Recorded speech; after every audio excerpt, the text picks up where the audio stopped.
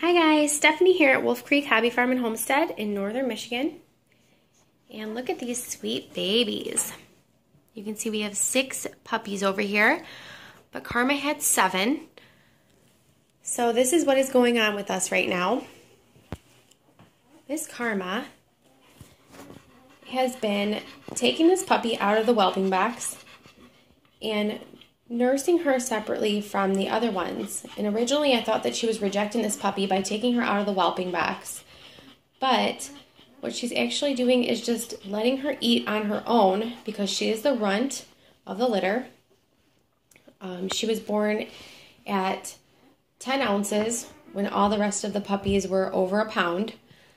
And she was born on Friday and is now up to, well, last night she was 13.5 ounces. We'll weigh her again tonight to see where she's at.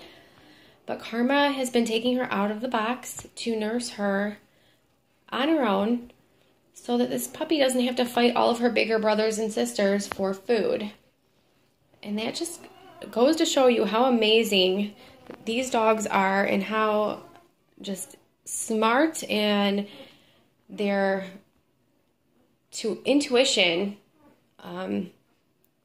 just really kicks in. And I tried to fight it at first. I kept putting the puppy back into the whelping pool and telling Carmen to lay down. No, you feed her. Like, she's okay. She's just smaller than the rest of them.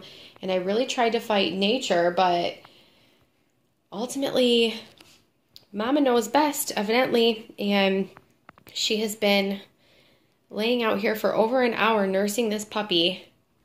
And when the other puppies start to get a little bit restless and are hungry, then she goes back over there and feeds them. So she's a very smart girl and a very good first-time mama, and I just wanted to give you an update on how all the puppies are doing. So they're all doing really well, even the little baby. The little tiny one, she's gaining lots of weight, and we're really hopeful that everybody will make it. And we always anticipate the worst, but hope for the best. So we will keep you posted, guys. Thank you for watching. Please like and subscribe, and you guys have a great day.